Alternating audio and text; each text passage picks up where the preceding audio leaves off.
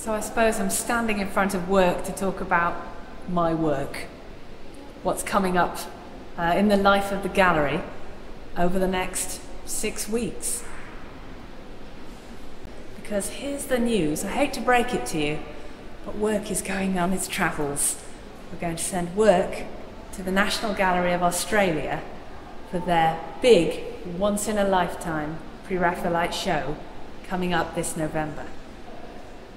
Now, I can't lie to you, we're going to miss it. Everyone is going to miss work. There are some positives to this story, though.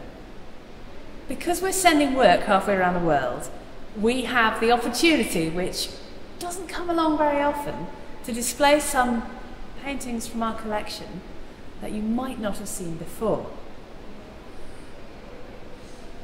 I mean, it does look good here in its frame. And I have to say some reassuring words. The frame itself is not going on tour. We've got a special travel frame made for work, which doesn't have the delicate mouldings or the writing on, a plain gilt modern frame, so that the painting itself can go halfway around the world without coming to any harm.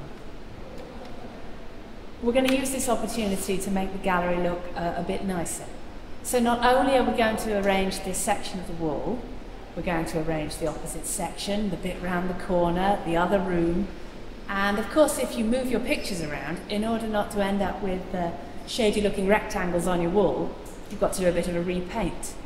In this gallery we have a special colour that is mixed just for us by Farrow and Ball, called Rossetti Blue.